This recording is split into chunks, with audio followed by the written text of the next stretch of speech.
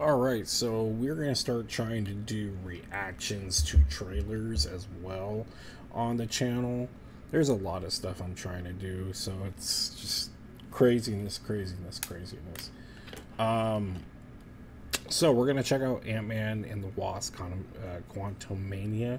And I'm going to stop it a couple times to maybe go over ideas or what I think is going on. But yeah, so we'll see how this goes. Hopefully, it won't be that silly, and everything will work out.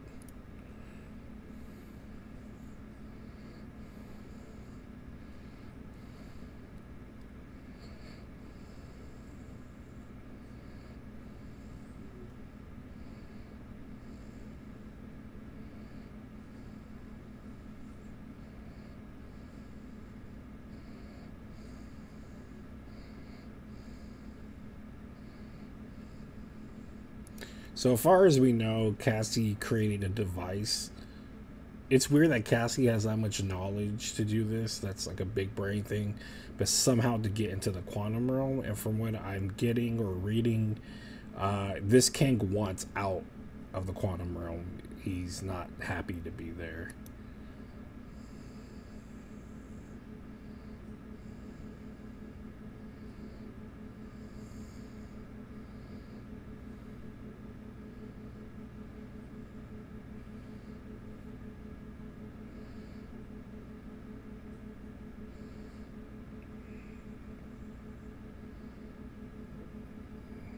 That's weird.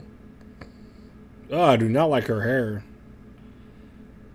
And then there we had MODOK in human form.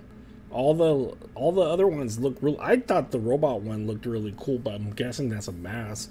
That looked like MODOK, but as a robot, big mouth, big eyes. That just looked like Alex Cross, right? Is that his name, Alex Cross? I think that's right. As just a big head floating. Don't know how well that'll play in movies. People are going to be okay with that. We'll see, because people are going to maybe make fun of it like they did Heimdall's son in Love and Thunder.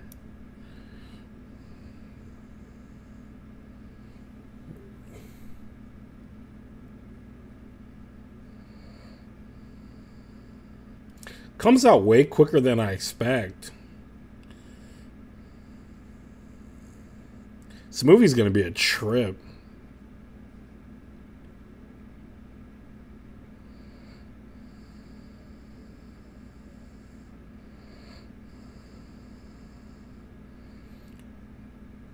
This looks like it's going to be really, really big. Like apocalyptic.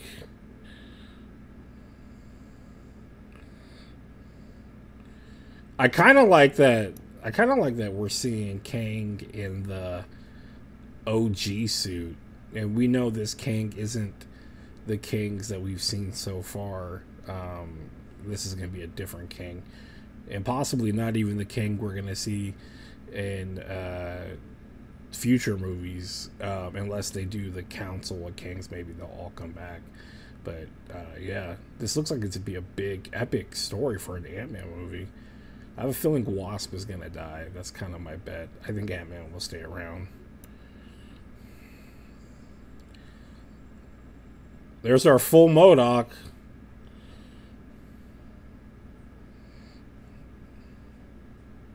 Jeez.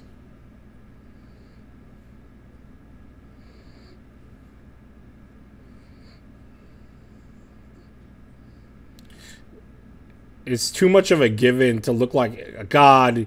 He looks so good. He looks so good. No, a little kicker at the end.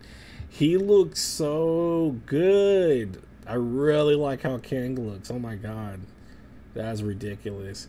They're putting too much on the nose like they did with Rocket in the Guardians trailer, where it looks like he is gonna die, and I don't think Rocket's gonna die. I think Rocket could have a future in the MCU as an Avenger, because if you really think about it, in game he was an Avenger.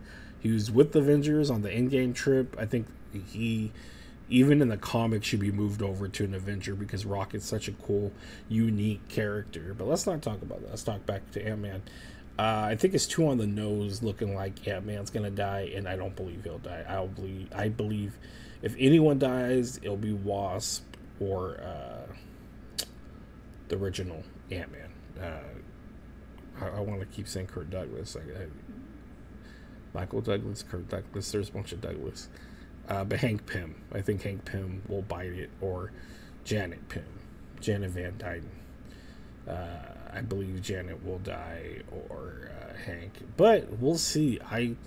Trailer didn't go too far in depth with the story. I thought it was going to tell you a lot more of what's going on. Oh, I want this, I want that. No Bill Murray. We know Bill Murray's playing a big part. Supposedly he's running the some kind of army. They're the ones that were rebelling, fighting back. From the leaks I've read, it was this big fight at the end with a bunch of ants, but those are a bunch of Ant-Man, so I can assume that's near the end. And those don't look like ants, so it's really weird that there'd be a bunch of Ant-Mans. I don't get if we'd have variants and stuff. I'm really tired of the variant excuse, so now we got a million of different characters. But other than that, it's really cool to see Kang and especially Ant-Man in this bigger scope. It's definitely a bigger deal. His movie's not just a filler in the MCU. Like, oh, Ant-Man just tells his own story and then he jumps into the bigger stories. This looks like it's gonna connect two bigger stories, and then on top of it, it looks like with Kang, it's huge, and I'm so pumped up to see Kang again. This Kang looks very interesting. He looks very cool throwback. Gives me that very first Secret Wars from the 80s, how he would look in that design vibe. I mean, it was his 80s vibe, I guess you could call it, but he comes back, and he was in the recent Venom storyline looking like that. But I don't know, I'm excited. So hopefully we can keep doing these reactions to trailers and stuff like that. Anything we need to react to, maybe I'll have other people on it with me. But yeah, that's my reaction to it. It looks really good. Hopefully it'll pay off. The MODOK thing, I don't know if people are gonna slide on. They might make fun of it. The Snyderverse people that are like crazy trying to get it to go to Netflix, they might be the ones that are really targeting it. But we'll see. We'll definitely see. But till then, thank you guys for watching. Like, subscribe, share. Check out our podcast. We have the Best There Is one. Best There Is podcast that covers the pop culture, and then we have Life is Full of It, where it's just the guys and I talking about life and all kinds of crazy stuff that goes on with it. And then I think we're gonna do some after show stuff. Once all these shows start picking up soon, we're gonna start doing some after show, talking about what happened. Maybe the day after, maybe the night. I doubt the night, because I watch a lot of them super late when they air. So the next day, if it's just me or if it's other people. But yeah, check out what we're going to keep doing. Thank you guys so much if you do check it out. And that will do it. Take it easy.